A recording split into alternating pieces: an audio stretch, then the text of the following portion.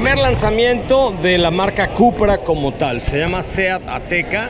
Tiene 300 caballos de fuerza y estas líneas son los que definen, además de la potencia, a la nueva marca Cupra, ¿no? Vean nada más los acabados, la precisión, los LEDs, las líneas de carácter, todo lo que ofrece esta Seat ATECA Cupra.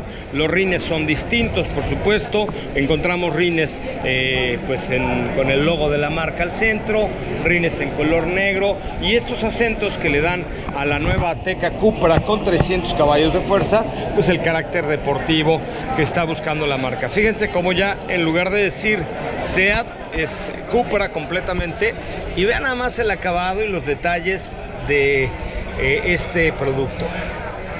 ¿Cómo ven?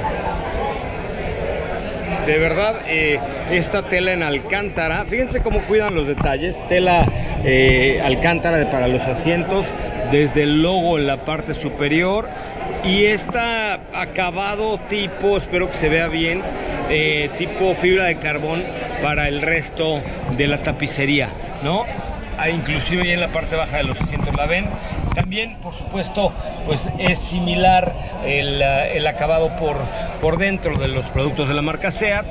El quemacocos panorámico que le da un aspecto muy deportivo, pero también vean lo ergonómico de los asientos, vean cómo están armados para darle un carácter deportivo. El volante recortado en la parte de abajo, los pedales en aluminio, el emblema de Cupra, y tiene sonido Beats este producto. Entonces Cupra va a llegar a México, es un hecho que va a llegar a México la marca Cupra. El primer vehículo que han lanzado es esta ATECA. Después seguramente pues tendremos un León, un nuevo León Cupra que ya tenemos, pero ya bajo la marca Cupra. Y pues por supuesto encontramos líneas que definen, vamos a pasar por acá, de manera distinta pues todo lo que ofrece este nuevo producto de la marca Seat.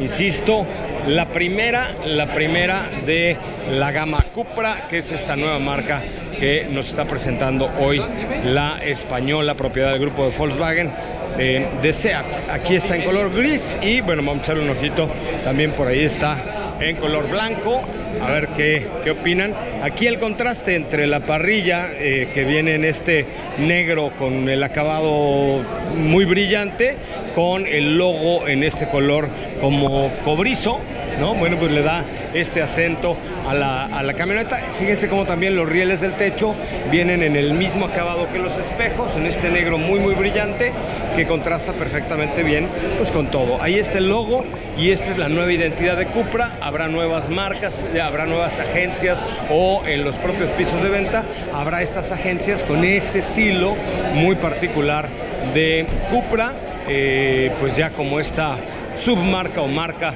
independiente de la española. ¿Cómo la ven?